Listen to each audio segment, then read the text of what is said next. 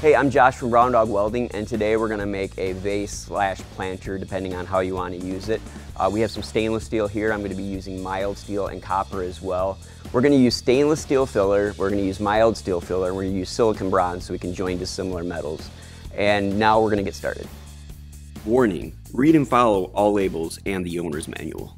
So the first step is we're going to lay out a measure and cut the material. I have the stainless steel right here. I have it laid out in the shape that I want and the dimensions that I want. Today I'm going to use my Metabo angle grinder. I've got a special thin 1 mil disc from Weiler that cuts stainless amazing. There's no vibration, it's just nice and clean. You can do this with a bandsaw if you have the proper blades. If you have a bandsaw that can run at the proper speeds. You can do it with your plasma cutter. There'll be a little bit more cleanup. This is just going to be a nice clean cut, and really anybody with an angle grinder can do it. Really simple.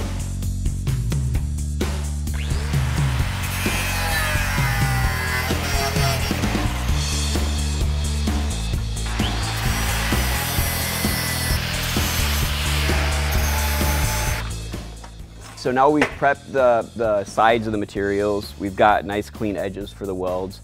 What I want to do now is set the corner height. So I'm going to do a corner joint weld. It's going to look, you know, you're going to have your typical corner, but I like it to overlap just a little bit to protect the backside of the weld, to protect the atmosphere from contaminating it too much. So what I'm going to do is I'm going to use, so this is like 5/32. I'm going to use a piece of what's about 1/8 of an inch. So I'm going to have, in the end, I'm going to have about a 1/16 of overlap to protect the backside of the weld. I'm going to use my quick clamp and use the 1/8 of an inch piece to set the height, clamp it up, and then my machinist square is going to keep it 90. Now I'm going to put that there, and I'll have my height with a little bit of overlap, and I'm going to tack it in place now and continue for the other 3 sides. All right, so I've got these end pieces on, I've got them squared up. It's tacked in, so they're easy to move. That's one of the reasons you do tack welds and not firm welds, just so you have some room for adjustment. Now I'm gonna take the stainless pieces, I'll just put it right on top like that. I've got my little edge on this side to weld on, and I will tack it up from there.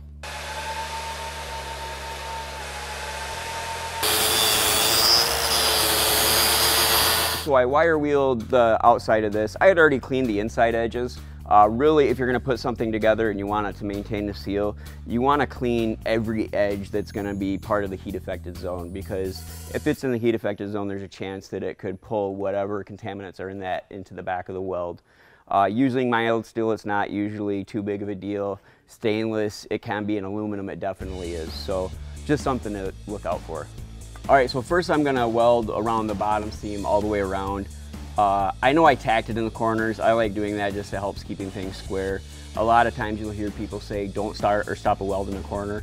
What I'm gonna do is I'm just gonna take and I'm gonna wrap around and do a short little weld like that. So my stop and starts, I go over the tack, and then my stop is right here, and my start's outside of that area too.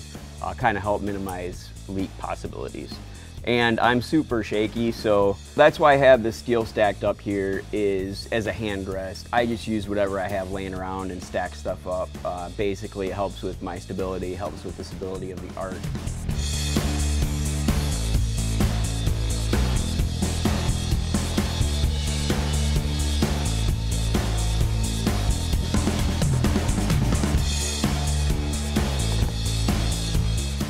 I have the bottom kind of area welded up all with stainless.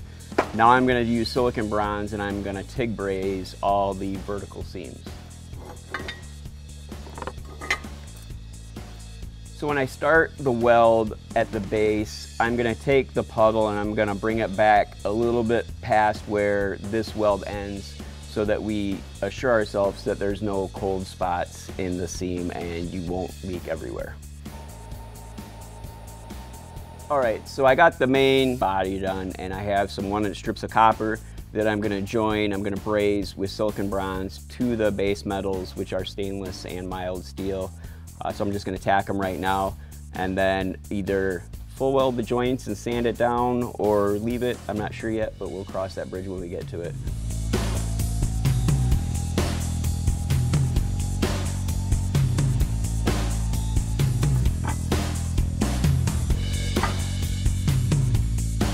All right, so I have my copper strips tacked to the stainless and the mild, and now I'm gonna go through and braze them all with silicon bronze.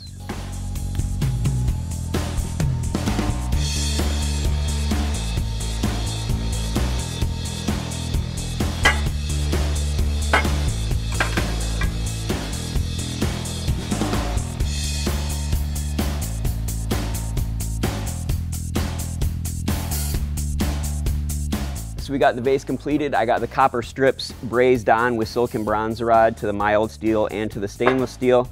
There's not a lot of contrast in the color right now, but there will be, because the mild steel untreated will, patina will change color, will change texture. You could even treat it with some things to make it pop. So you'll get that contrast. The copper is gonna weather, so that'll look super cool. Especially as you use water, dirt, or whatever in it, it's gonna just take on a life of its own. It's kind of a living, breathing thing. I added a little TIG bead around the tip of it just to kind of give it a different look. To check out more of my work, go to browndogwelding.com, where you'll find my art, sculptures, and writing. You can find me at Instagram at WelderAssassin, and you can check out more projects like these that you can tackle in the What's in Your Weekend series at millerwelds.com.